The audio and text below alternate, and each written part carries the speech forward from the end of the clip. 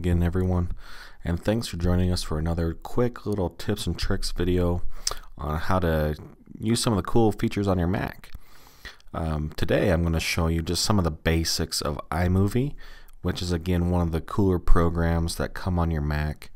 It really allows you to create some really cool home videos or highlight films for your kids playing sports or really anything like that. But a lot of people, when they open it, might be a little overwhelmed by it. It's fairly straightforward once you kind of learn what everything is. So I'm just going to show you just a couple things to hopefully get you the ball rolling for you so you can figure out what's going on. So when you open up iMovie, here's your basic window. It's pretty straightforward. There's not a lot of tricks or anything like that to it. So to break down kind of what everything is this little section right here is where you're going to be doing most of your editing. So this is where you're going to want to put your footage and where you're going to do most of your edits. And I'll show you some of that here in just a second.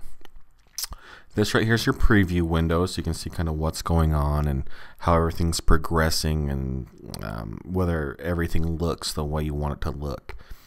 Right down here is just kind of your files and the various projects you're working on, and you see it's broken down. I only have one event in this profile just to kind of show you what everything is. This right here is your raw footage that you'll import from your camera or your phone or your tablet, so you can kind of see what you have to work with, and kind of similar to iPhoto when you can move your mouse across the events and you can kind of get a preview of what's in there.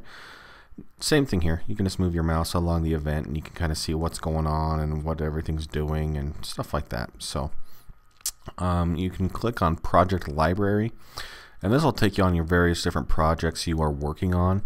And you just, if you had multiple ones, it'd list them right here, and you just click on it and click Edit Project, and it would take you in to show you what's going on. So that's kind of your basic layout, and then I'll show you kind of a couple. I'll show you kind of how it works. So the first thing you'll want to do is you're going to want to go up File and New Project, and it's going to give you a bunch of different themes.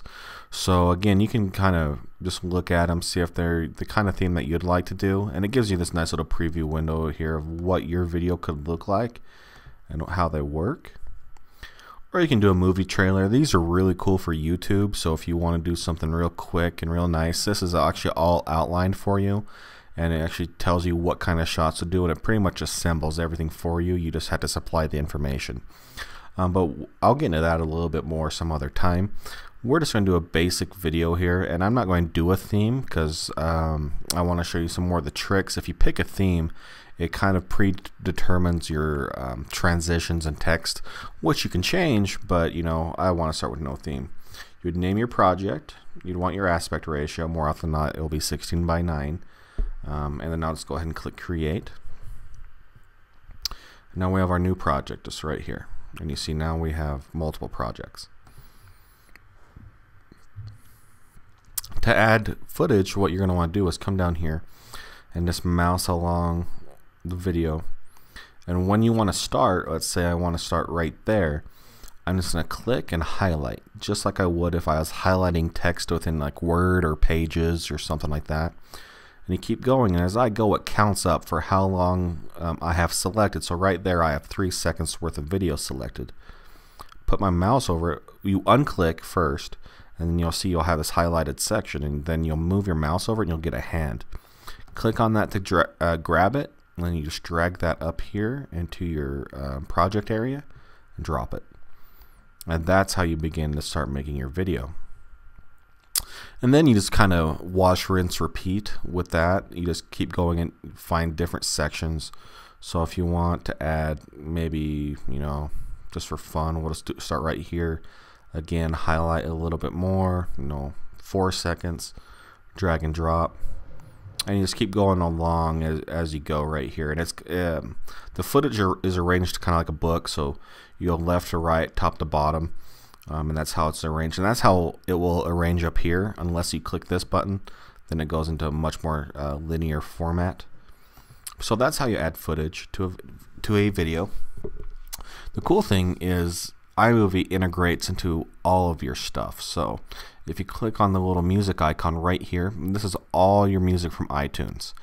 And to add a song, if I had songs in this list, you would just click it, drag it, and drop it into the video, and that will allow you to add music.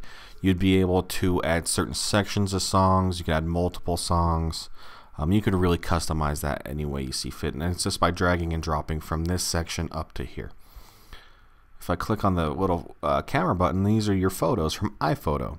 And again, I'll click on events, and this should just look very similar to what you see when you're within iPhoto. And if you want to add photos, same similar trick. Highlight what you want to add and drag it and drop it, and then you have a photo within your video here. You got the T, which is just basically for texts. So if you want to add text to your video, so maybe you want to have kind of like an intro, you can go with this right here, and you just click it, drag it, and drop it. And I will add text, and then see, you can change the text right here. You'd click done, and then you can actually change the length of it just by clicking on it and moving it around, and dragging out the ends and stuff like that to really change the length of the text. You can add transitions from cut to cut or picture to picture. So there's a lot of really cool transitions, and it gives you previews of what they'll look like when you mouse over them.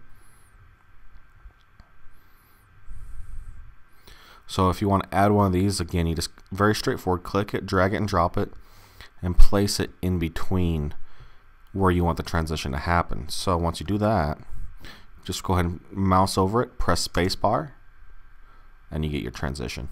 Really simple, really straightforward. This button right here allows you to add globe effects. So if there's traveling, you get kind of that cool, Indiana Jones traveling globe effect where it'll take you from point A to point B type of thing. This is kind of a cool newer feature of iMovie.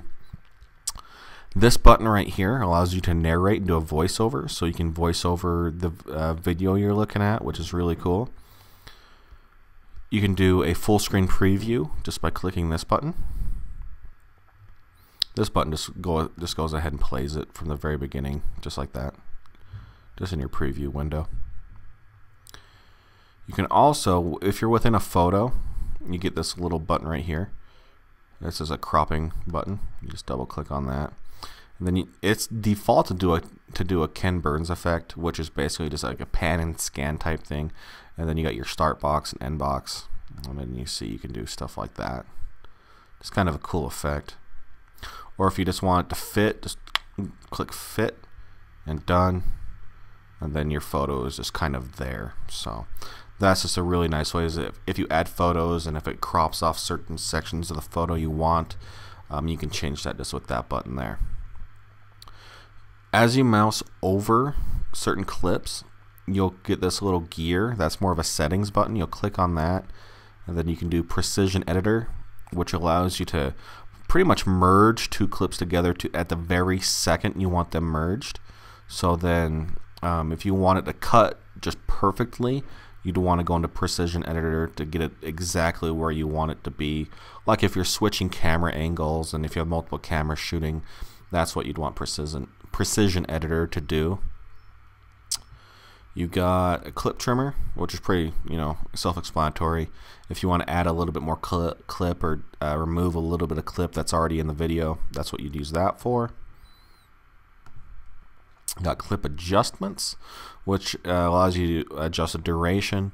You can also add cool video effects, and again, over in your preview window over here on your right, you get a preview of what it'll look like with these video effects. You just mouse over it, just like that. You can add audio effects, so if you have audio, you can really change the way that everything sounds, and again, you can mouse over it and see how it changes for each effect. This is really kind of cool.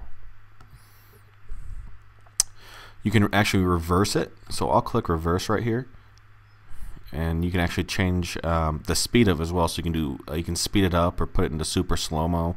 So I'm just going to speed it up. We'll see Tyson doing some work in reverse and a little bit faster. Not a lot of time there, but you get the general gist. It really sped up the way it looked and the way it worked. Turn off reverse and get that back to normal. You can do image stabilization, so if there's a really shaky camera, This will smooth that out really nicely, make it look a lot better. You can go into your video adjustments to adjust color. If you don't like the way everything looks, you can brighten things up a little bit, saturate the color a little bit more. Pretty straightforward stuff right there. Here in your audio, if the audio is a little quiet, you can either increase it, or if it's too loud, you can decrease it. You can do fading in and fading out at the beginning and ends. You can change you can work with the equalizer. You can reduce background noise. So as you dig into these menus, you see there's actually some pretty cool features that allow you to do a lot of work and actually kind of tailor everything perfectly of how you see fit. So that's really cool options within iMovie.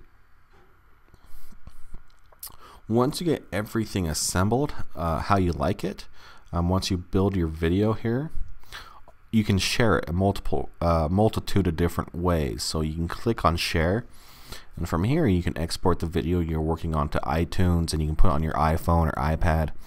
You can export it to iDVD and then assemble a menu, kind of like what you do if you stick a DVD or Blu-ray in your players, and you'll see a really nice menu and chapter system. That's what this will help you do. You can export to YouTube right away, and that will upload it. You can export to Facebook, Vimeo, CNN and iReport, or you can just export the movie in just kind of a generic format, and then you can do pretty much whatever it is you'd like to do with it. Of course, you can do the remove features as well. So iMovie is a pretty gentle beast. It can make some really cool videos. It's really straightforward to use. One of the most probably common questions I get is, how do I get my videos in there? It's again really straightforward. Just you come up to File and you import.